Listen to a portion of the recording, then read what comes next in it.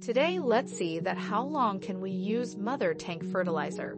So generally, whenever we build your mother tank, you build tank A and tank B, and we use solid fertilizers in it.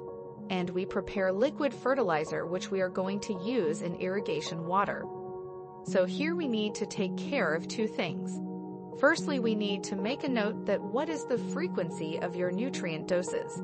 If we top up it every week, we can build a big tank A and tank B, and we can dump it into irrigation water.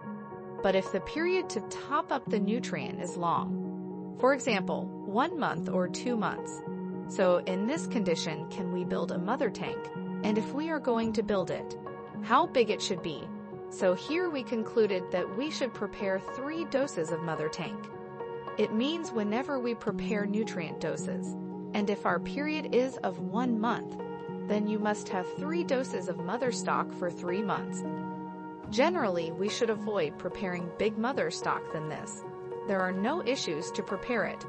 But what we have observed is that over the period, the ion formation and nutrient uptake slow down in old mother stock or old fertilizers. We have practically faced this issue.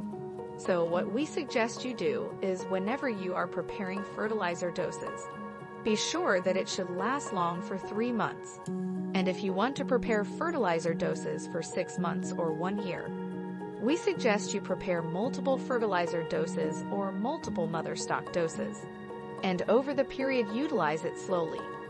The solid fertilizers can last long up to 3-4 years as per their expiry, because it has not come into the contact with water, and the ionic process is not started yet for these solid fertilizers.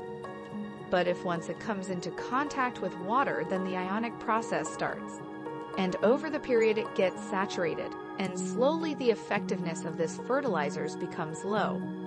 So if you are planning to prepare mother stock, then be sure that you use it within 3 months.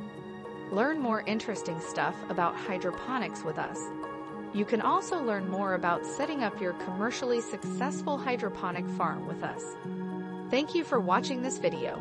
Don't forget to subscribe to this channel to get upcoming videos on hydroponic growing to become commercially successful in this domain.